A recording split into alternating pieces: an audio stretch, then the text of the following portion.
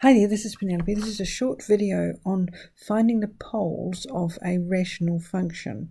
Now it's really important that when we have a fraction that the bottom isn't zero, because we can't have, doesn't matter what's on the top, but we can't have a fraction where the denominator is zero, because we can't divide by zero.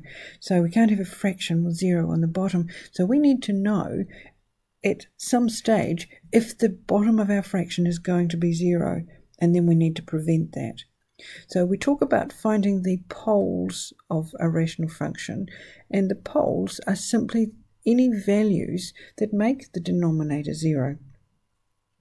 Sometimes it's obvious and sometimes we have to find it. So in example A, t can't equal -7, because otherwise if it did equal -7, then you'd have 0 on the bottom. In B, s can't equal -3 or +3, because both of those values will make the denominator 0.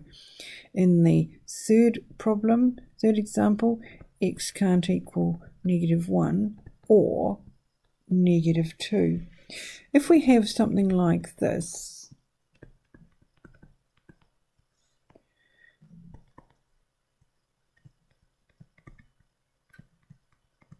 then we're going to have to do a little bit of work to find the poles. As it happens, it's actually the same as C, and it factorizes to x plus 1, x plus 2, so that the poles are the same.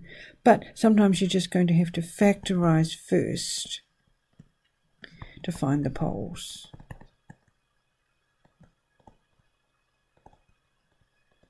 So all we're doing is we're just finding values for the variable that make the bottom line 0, values that we cannot have.